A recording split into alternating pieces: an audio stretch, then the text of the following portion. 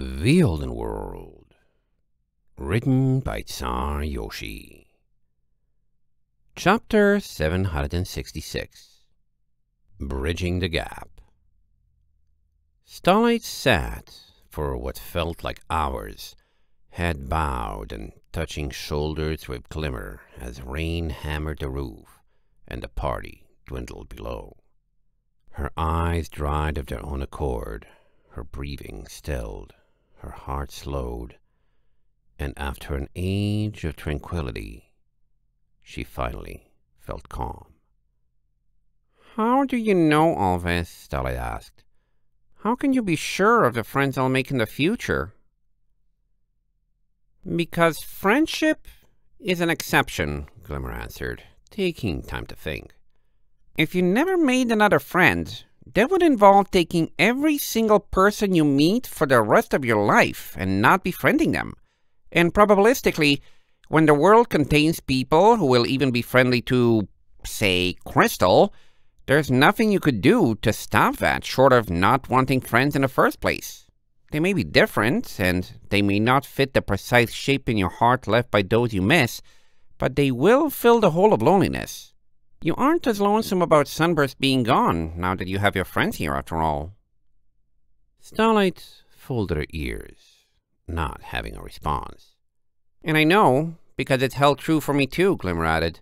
"I've had friends who would give their lives for each other in a heartbeat, and I've lost friends for it. I've also made more, despite having made bigger mistakes than you can imagine, and having them makes life so much brighter for everyone involved." "But," Starlight bit her lip, "you're right about Sunburst. I do feel better than I did after he had left." "You need to talk about that?" Glimmer asked. "Those months before you left, and your time in the mountains?" Despite her lingering headache, Starlight lit a horn, opening a drawer and pulling out a long disused package containing ash, a brush, and a stencil. She lowered the relic into her hooves, staring at an echo of a time that deserved to be long past. "You cutie mark kit," Glimmer said. "You used to draw an equal sign when your mark would go." Starlight nodded faintly, eye lost in the little makeup box. "In Equestria, and in the mountains. It kept getting washed off by the rain, and I never put it back on once I reached Riverfall." She folded her ears. "You want me to use it again, don't you?" Glimmer frowned. "I wore this because I didn't want a cutie mark," Starlight explained, feeling like Glimmer already knew, but needing to give voice to the words. "Because cutie marks made you special, and being special separated us. But look at Valet. Cutie marks are just power, and if I'm stronger, I could do more to protect my friends. I would get a cutie mark if it let me save them. I wouldn't care. But you're telling me there need to be limits on what I'll do. So if I won't do something, why bother being able to do it in the first place? But I've tried my hardest to be powerless and not special before, and it was so bad, I ran away." Glimmer closed her eyes. "I wish you didn't have to think about these things. I don't want you to be powerless, Starlight, and you're right that there's no way you can be. Whether it's a privilege or a curse, you can do incredible things for the people you love.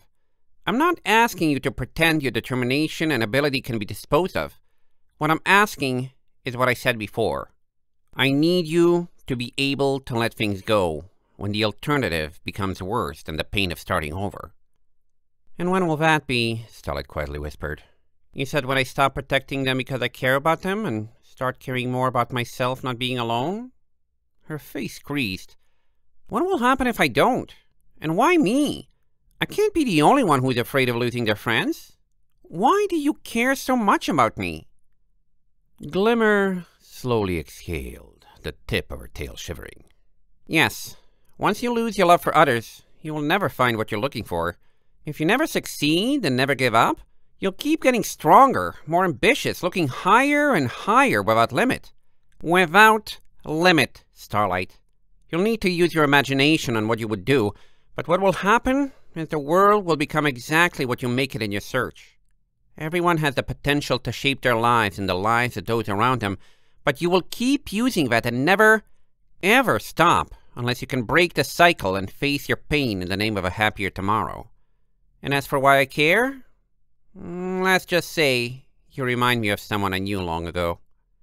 How do I do that, though? Starlight protested. Maybe you could give me answers if I was still sad over sunbursts, but I have my friends right now. I'm afraid of what still could happen. Talk to your friends, Glimmer promised, and make new ones.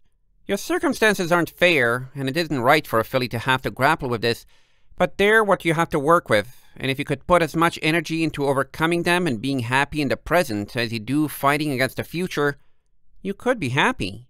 You know how long it's been since you smiled, let alone laughed. Starlight looked down. Since Sunburst left, Glimmer answered for her, growing a smile of her own. What was that? About not still being sad over him? Starlight folded her ears. I don't want to be. I have new friends now. This is what you said. I lose some, I make more. That's how it needs to work, isn't it? Glimmer's face fell. Starlight, you can't sweep saying goodbye under the rug. You stopped thinking about him because Heinrich put too much on your mind, not because it has gotten better. Starlight frowned. So do you want me to fight for my friends for their sake and not mine, or do you want me to do things for my sake because it really hurts when I lose them? Once again, I wish you didn't need to worry about these things, Glimmer sighed. It's a balancing act, caring for yourself without being selfish, while also caring for your friends. If all was well, every one of those would be the same. But they're not, and you don't have the life experiences to make decisions that are fair to yourself. Do you know what I want you to do? Starlight bit her lip. What? If you trust me enough to do whatever I say... Glimmer looked levelly at her with sightless eyes. Tonight, I want you to make a friend. One of the visitors who isn't going to stay, and you know will be left behind when the ship moves on. If I were you, I would get Maple, talk with Saffron Sunflower, and share stories about Equestria. You and Saffron with Maple for emotional support. Don't worry about anything.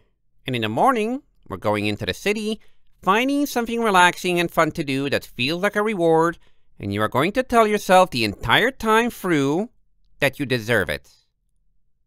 Starlight narrowed her eyes, thinking. Glimmer patiently waited where she sat.